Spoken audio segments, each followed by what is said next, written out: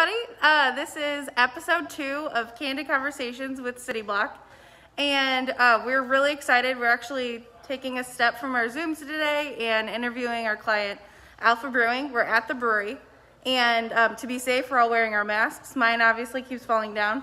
We're going to do our best to talk as loudly as possible, so if you can't hear us at any point, comment and just kind of bear with us. But yeah, we're tuning in with Alpha Brewing. We're going to listen to how they got started and just really kind of dig into the story behind Alpha Brewing. So follow me. Hi there. Can you? You are Derek. Yep. You run the show. Yep. Can you tell us a little bit about Alpha Brewing? Sure. Well, we started downtown on Washington Avenue, right around 15th Street, right by the City Museum, in April 2013. We were in about 2,500 square feet down there with a small brewery, small tap room, small patio, no parking, no kitchen. And immediately after we opened it, it was obvious we needed to grow somewhere. So the search began for a property.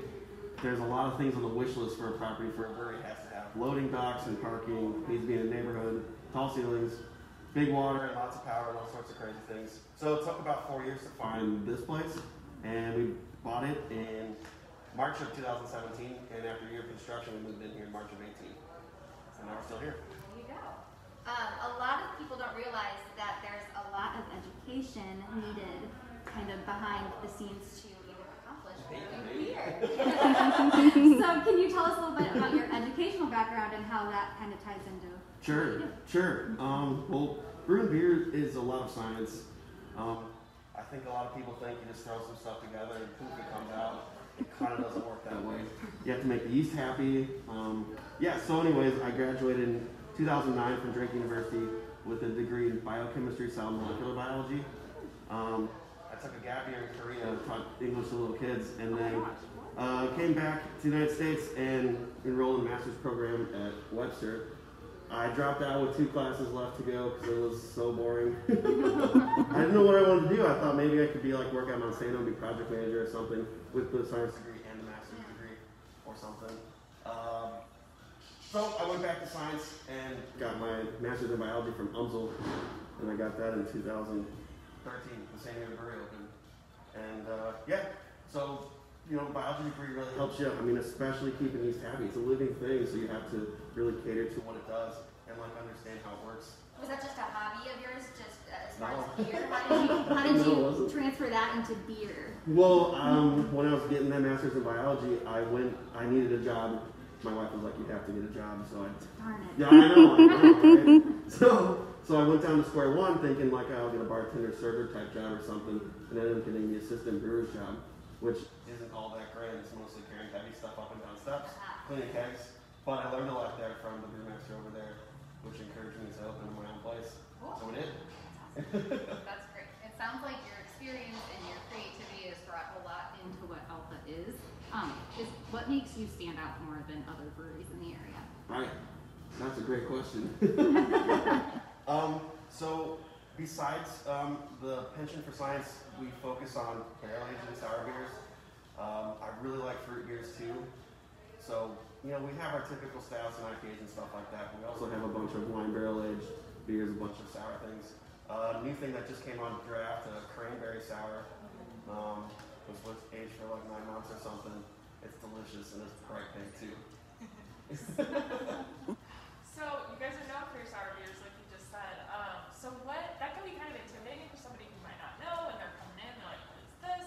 So what is your favorite, or like how do you go about explaining or recommending to people what to get? Right. Well, I think if you like wine or if you like soda, all those things have an acid content to them. If you like eating cherries, you probably like sour beer.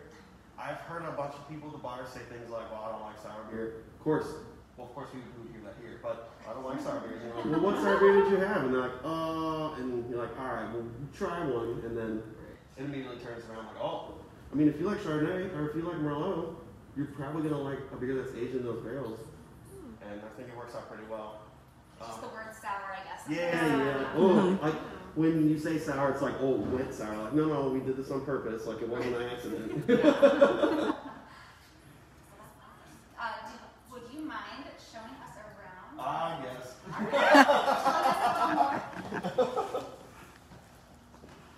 It's 2 o'clock on Friday. We just opened, so the bar's empty. But this is our bar. Ooh. Seats about 40 people right now due to current restrictions and whatnot. That's all right. We'll be filling 5 of those spots later. Or 4. We'll help out. We have a kitchen. I don't know. We should go out in the patio. Yeah. That's boring over there.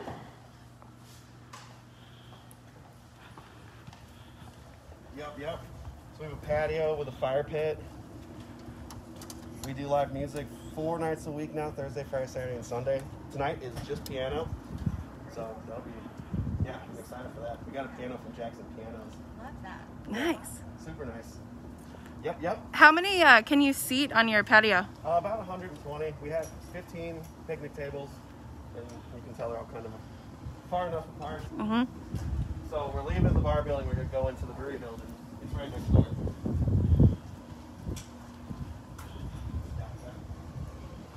Thank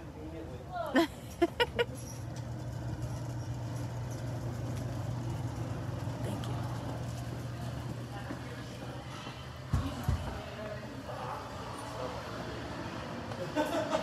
It does smell like root beer. Yeah, so right now we're canning up a root beer that's named for our brewery can, Tansy. Yep. But here's where all the magic happens. So this is our brew house.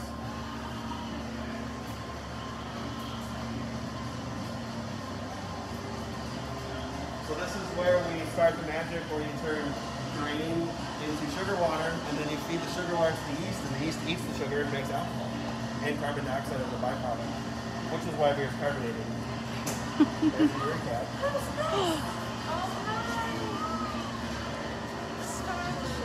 Mm-hmm. Tazzy is famous. Tazzy's famous, that's right.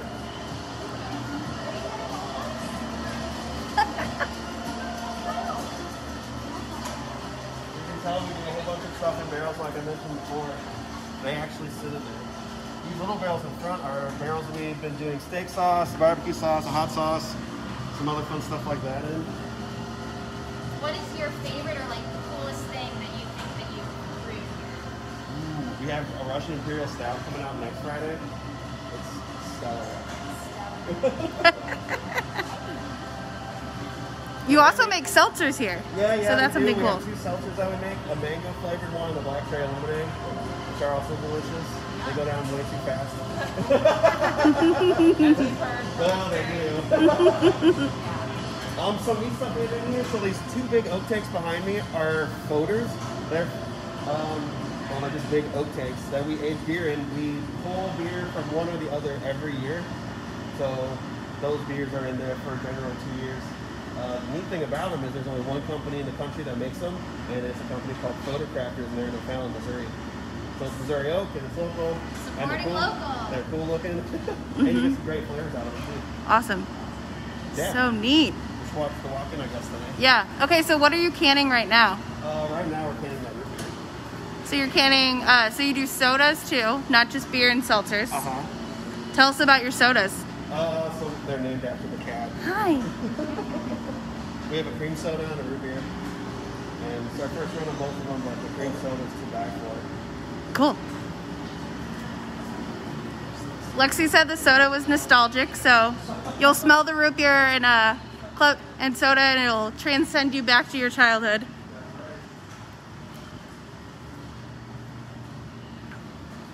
Back in here.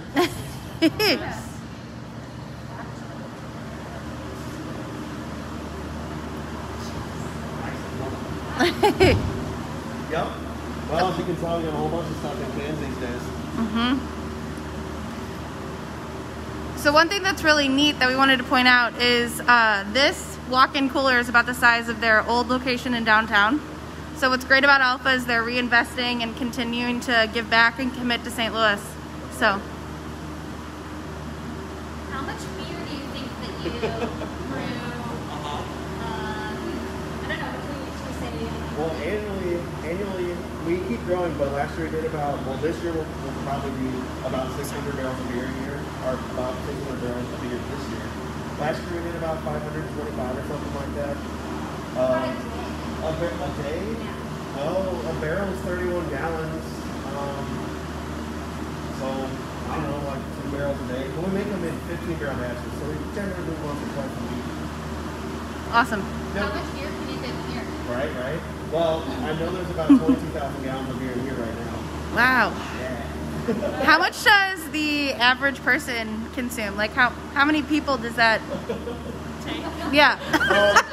to drink the straw. Average. Right. We turn over this walk in like 4 or 5 times a year. Wow. So, you know, Yeah. everything goes in and out. It's awesome. Cool. Yeah, Thank you. yeah, really hot. It's warmer than outside. It is. That's true.